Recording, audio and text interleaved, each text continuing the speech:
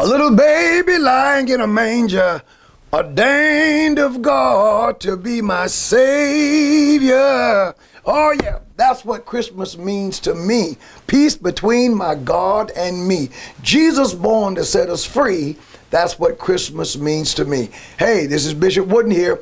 I'm excited. As you can tell, I'm in a Merry Christmas, God First, Upper Room Church of God in Christ Gala mood. This coming Sunday night, December the 6th, we will have our annual gala here at the Upper Room Church of God in Christ. And this year, the gala will be more than just fantastic singing. And you know we have great singers and powerful music. And you know we have the finest church house band in the land.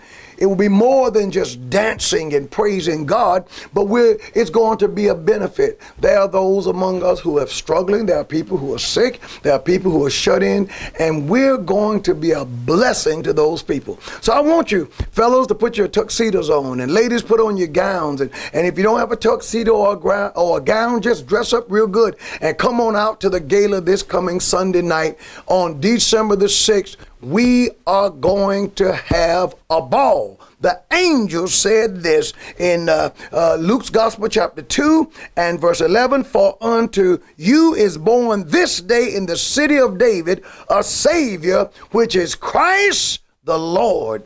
So we're celebrating. It's Christmas time, and I want you to come and join me for the gala. Go tell it on the mountain. See you Sunday night.